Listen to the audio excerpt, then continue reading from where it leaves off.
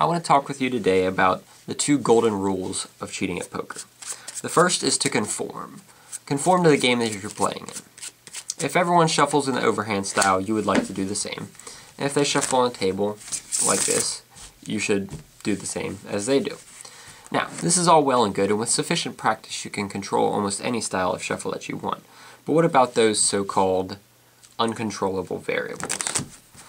What if you come to the game and players turn half the deck face up and then subsequently shuffle this half into the face down half, talking about Anaconda, Pass the Garbage, Alaskan Poker. This makes it very hard for even the accomplished cheater because you can't rightfully control cards while they're face up.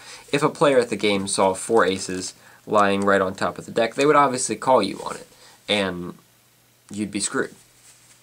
Now the rules of this game are simple. It's a very basic form of 5-card draw, but it's completely random, as you can see, whether the cards are face down or face up, and they're dealt out accordingly, completely at random. Now, whatever card is cut to becomes the first player's whole card. Let's say a 5 of diamonds. 5 hands, 5-card draw, completely random whether the cards are face up or face down. So we have a 5, a 6, a joker being a wild card makes this guy's first card the strongest, so he would probably open the betting. And you can see that I happen to have a face down card. Nothing important, just a slight advantage for me. We have a king, a 3, pair of kings here with the joker, so that's definitely the best hand. A 2, and I just happen to have face down card. Still not that big of a deal.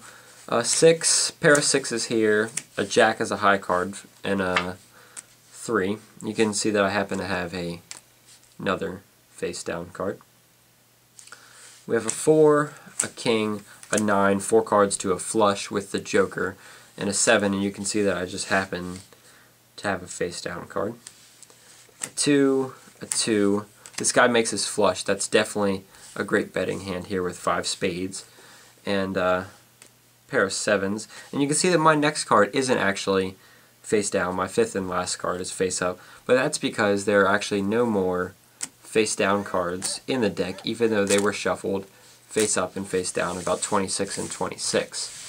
So besides conforming, the second golden rule of poker is to always deal yourself the best hand.